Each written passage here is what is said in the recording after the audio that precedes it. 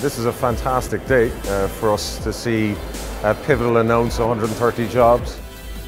Really excited about working with some of these amazing innovative startups and enterprises to help them go to the next level.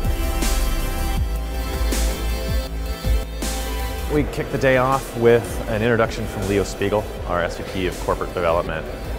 Really laid out the kind of overarching thesis of Pivotal, what it means to the companies we work for, and really capturing the themes that are out there in the market. I had the pleasure of running a small panel with Uber, Dropbox, and Currency Fair. The thought there was really kind of getting together a team of disruptors that are establishing themselves. And really kind of getting at the heart of what is it that they're doing. How did they start that process, start that journey?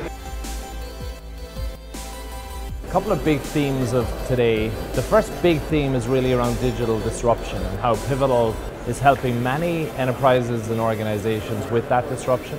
The second big theme of today was really around investment and Pivotal's investment in Ireland.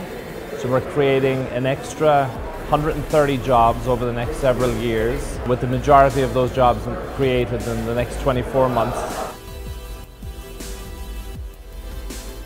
Following that, we had a panel of internal sort of experts. We had Les, Suf, Ian, and myself going through data, Cloud Foundry and their cloud platform, and Agile Services, which is my division.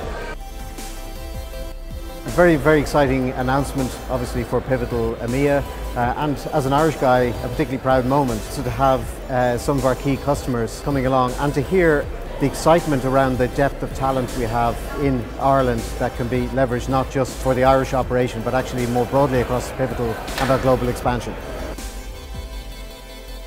Wrapping that up, we had an address from Allstate, one of our key customers here in Dublin, one of our major sort of transformational customers, doing amazing things with them.